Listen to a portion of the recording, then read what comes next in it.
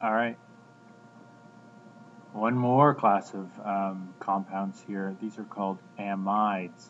Um, amides are kind of like an ester and an amine. They have an N like an amine, but then they also are attached to a carbon that has a double bond. Okay?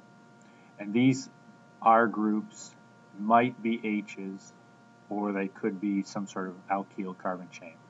They're very important in biology because they're found in proteins. Yes.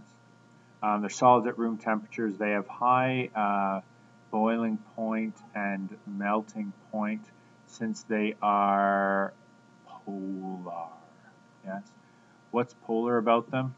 Well, they've got a polar C double bond O. They've got a polar N. Yes. And they can H bond as long as one of these two is an H.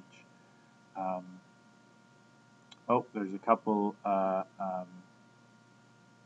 famous ones. Kevlar is used in bulletproof vests. That's made of it's basically classified as an amine. NutraSweet, which is a sweetener. Acetaminophen, which is a painkiller. You might know it as Tylenol. Now naming here, we take the longest chain with the C double bond O is going to be our root always, and the ending is amide. So here I've only got H's over here, so we've got 1, 2, 3, 4, 5, 6.